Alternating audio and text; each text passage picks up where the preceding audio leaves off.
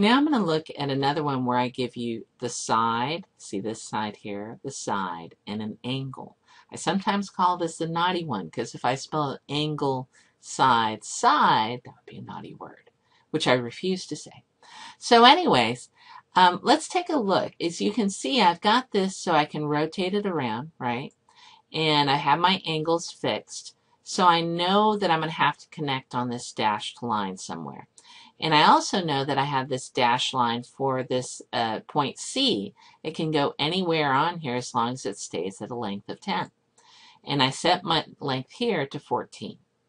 So if I bring this together, you can see from the dashed lines that it intersects right there. And it creates a triangle with an angle of 40, 14, angle of 70, 10, and an angle of 64. So that's one triangle. Does that mean that's the only triangle I can create with this angle side-side combination? Well, actually, you can see by the dashed lines, I can create a completely different triangle by just bringing it in a little bit further because there are two intersections. So the naughty one, side-side angle, or angle side-side, is not a valid postulate or theorem. You cannot prove that triangles are congruent just because they have an angle, a side, and a side, or a side-side angle. You can see right here, these are two different triangles.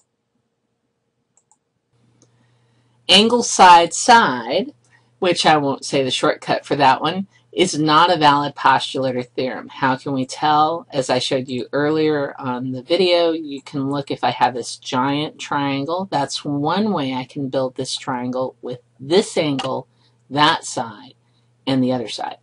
Or I can still build a different triangle, like this one, this smaller one, with the same angle and the same two set of sides.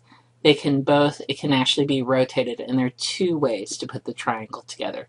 So this is not a valid postulate or theorem to prove congruence. Normally we say it's the naughty one because it spells a naughty word, so don't use that one. Right here, we're looking at setting a leg and a hypotenuse for a triangle. So this one, I don't have an angle. All I have is two sides. But by saying hypotenuse, I'm saying a very special thing. I'm saying that this angle right here that connects the two legs has to be a right angle. So my leg has to be somewhere on this line. And my hypotenuse, I set the length. So it can be anywhere here, but the only way it'll make a right triangle is if I have it intersect in this line. So you can see it makes a 4 and a 5. You probably recognize this one as a 3, 4, 5. There's 53 degrees and 37 degrees. If I go below, I pretty much have the same triangle, 53 and 37. So part of the reason that I'm able to set this, you're probably saying, well, wait a second. If she did that, that's side-side angle. That's the naughty postulate. But with right triangles, if you know two of the sides, whether it's the hypotenuse and leg or two legs, then you know the third side. So really with right triangles, we know side, side, side. So I'll go ahead and change this up a little bit. And we'll make the hypotenuse a little, hypotenuse cannot be smaller than the leg. All right. So here you go. You can see there's the one triangle you can make, and there's the other triangle you can make. So hypotenuse leg is just a shortcut for side, side, side. We're just not making you do the Pythagorean theorem to find the other side. Similarly, we could say if I'd given you two legs, then the hypotenuse could only be one place. And again, using Pythagorean theorem. So when we have a right triangle, and this is only when we have this perpendicular here, I only need to know two sides to establish congruence.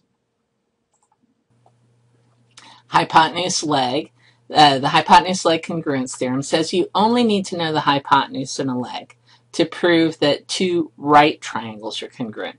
And the reason is technically you actually know the third leg because right triangles obey the Pythagorean theorem. So you know all three legs if you know the hypotenuse in a leg. By the way, there's also a leg theorem, same idea. If you know two legs, then you automatically know the hypotenuse using the Pythagorean theorem. So you can actually use either a leg with a hypotenuse, or you could even do two legs. So, should there be an angle-angle congruence theorem? If yes, justify your reasoning. If no, then provide a counterexample. So think about some of the ways we classify triangles by angle, and in there you might find a clue to the answer to this question. If we know that if we make a triangle and we have another triangle and all three angles match, do we know for sure that they have to be the same size? All right, but this is not the end of your notes, even though I put the reflect in early. So example 1, we want to write the reason each pair of triangles is congruent. And the markings, I should have had an extra mark here. Let me change to a pen. Let me go ahead and on the 40, I'll put 2 marks there. I feel better now. 2 congruent marks. They shouldn't match within the triangle if they're not the same angle. So first of all, you can see we have an angle right here connected to a side, connected to an angle. Starting the same spot here with a 40-degree angle, connected to the side, connected to the angle. This is the included side, and both of these are congruent by angle, side, angle. This one here, we have 2 congruent angles right there. Then we have, it doesn't say anything about this side, so I'm not going to write an S there. I'm going to actually put an A, because that's the next one I run across. Angle, angle, and then their sides. So the reason these two are congruent is angle, angle, side.